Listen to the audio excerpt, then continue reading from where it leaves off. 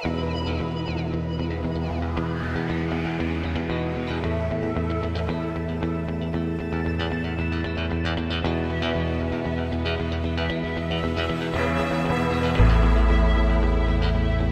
dedicate ourselves to storm chasing, learning the science behind the storms in real time, and now we are bringing those experiences and that education to the classroom.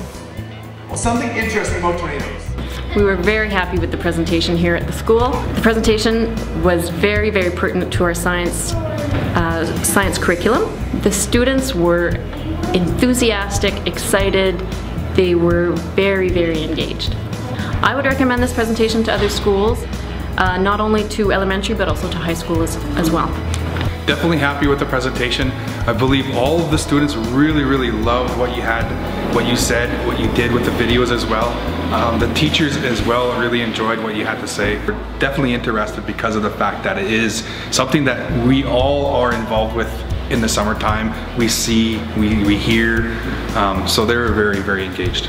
I would definitely recommend this presentation to other schools. Unbelievably happy, yeah. One of the best presentations that I've been a part of. That was the biggest thing that my teacher said after, was how well it fit in to what we were doing. How well each aspect of his presentation fit in, whether it was the development of the storm that led up to the tornado, or the tracking of and all the science that went into that, the radar and things like that. It was a great fit. I was very happy with the presentation. It exceeded my expectations, actually. It was fascinating. And what I appreciated about it was I liked the fact that there were really cool videos, of course, pictures, but I liked also that there was an educational component to it. So the science behind the storms was explained in very simple ways for our K-6 students, and I liked the diagrams. I will absolutely be recommending this. Really cool how he taught us about how he does his storm chasing and all that other stuff. Yeah, it'd be really cool to be a storm chaser, to be just close to them all, and to see the big supercells. They're so huge in the sky.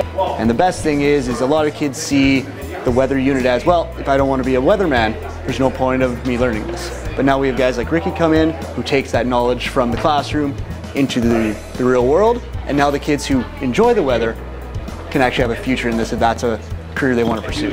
And how do you think he did? How do you think the kids took it? Oh, I think just the way he showed the pictures and brought the safety aspect into it, his day-to-day work, how he is on with his truck and what the weather they deal with every day. I think it was very interactive for the kids. They kind of did a day in his shoes, so to speak.